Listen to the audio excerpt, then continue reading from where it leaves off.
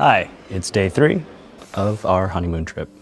With a strong US dollar and VAT refunds, Tiffany wanted to do some shopping. If you do any shopping in Europe, you might recognize this. It's your tax refund documentation. When you buy something in the EU, there's value added tax included in the price, or VAT for short. In our case here in Germany, it's 19%. That means when we leave the EU, we can claim some of the tax that we already paid back as a tax refund, but not all 19%. In our case here, we're getting a 12% tax refund.